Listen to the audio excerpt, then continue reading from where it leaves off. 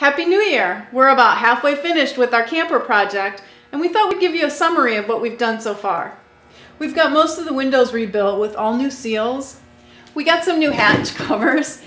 This is where we'll plug in the electric and fill the water tank. These are clearly much more durable than the original ones that were on here. We've replaced all the running lights and the wiring that goes with them. We took all this corner molding off and recaulked and resealed and stuck it back on. This big new hatch is where we'll store things like lawn chairs, and it'll go through under the bed, so we'll have a lot more storage space. This 100-year-old canoe is one of our next projects. Over here was where the furnace vent was. We've blocked it off because we don't intend to use a furnace in here. Down here is the siding patch. We matched as closely as we possibly could. The previous owner had just slapped on a piece of aluminum and it looked really bad. Apparently my daughter thinks I need protection, so she got me this new keychain. Let's look at the inside. As you can see, we replaced all the fiberglass insulation with foam, and we made it airtight in here. Mark redid all the wiring. Hey Mark, why don't you come in and give us a run through of what you did? Okay, so what we did here, we're bringing 110 volt in and 12 volt in. Everything is really super simple, nothing complicated, fewer things to go wrong, fewer things to start the thing on fire. So 110 comes in here, goes to this breaker box, and then up here we have a 110 outlet that will be above the countertop. Over here we're going to have a switch for the 110 that will power an outlet down here, and this is where we're going to plug in a space heater. Here in the Midwest we call them milk house heaters. It's just a small, very safe electric heater. We'll be using that to heat the place.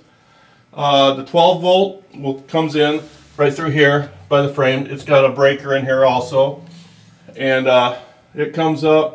There will be a gauge, a battery level gauge right here.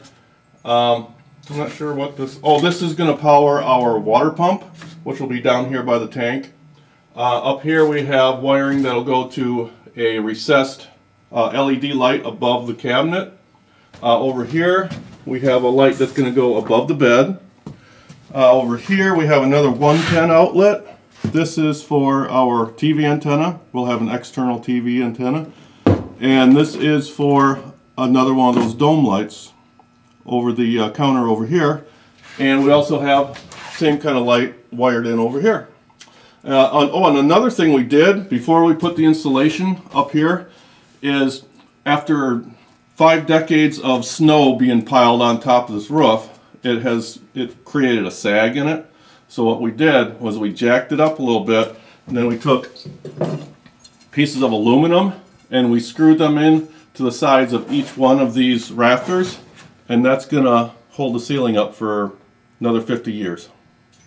So over here we'll have our bed. Our bed will come out to about here. There'll be cabinets up above. There'll be a sink here. We will have our stovetop here. We had an old oven in here, but we decided not to put it back in. It just isn't right for us. Here's our stove vent. Over here we'll have a small bench that'll fold out into a bed. There'll be a table here. Over here we will have our nice TV that we can watch either from the table or from the bed. We'll have a countertop here for extra kitchen space. And that's it. So you can see we still have quite a ways to go on this project, but we're very excited about the progress that we've made so far. Keep watching for updates.